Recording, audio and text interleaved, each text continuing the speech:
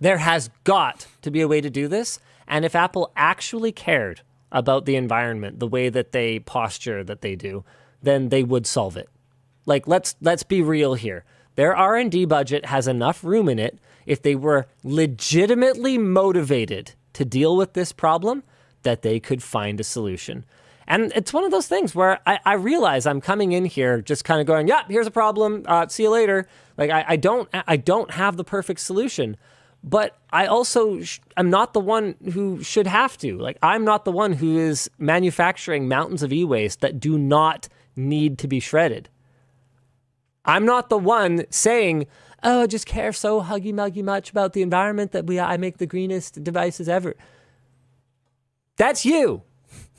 That's you. You're the one doing that.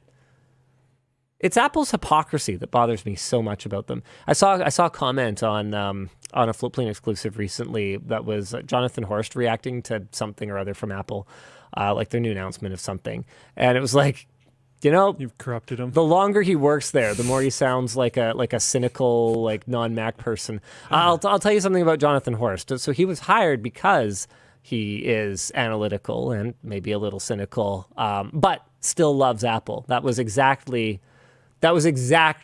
who we were looking for a role like that, because we didn't want to be like every other Apple channel where we just go, oh, yes, please, just put it in my mouth.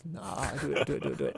Right? Like, we wanted to love Apple, but not in like a super submissive kind of way. We're not talking 50 Shades here. Yeah. Yeah, we're talking like a healthy relationship. 50 Shades of Space Gray. Okay, that's pretty good. Thanks. Best line of the WAN Show right there. I'm going to try to top that, but I'm a fail.